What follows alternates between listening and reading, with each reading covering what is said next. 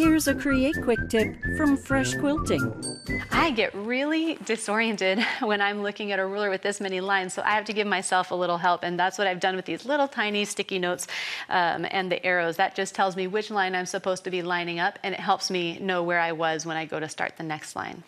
The other tool that I use to help me have success is I have some little grippy product on the back of the ruler, just so it's a little less likely to slip around on me while I'm quilting.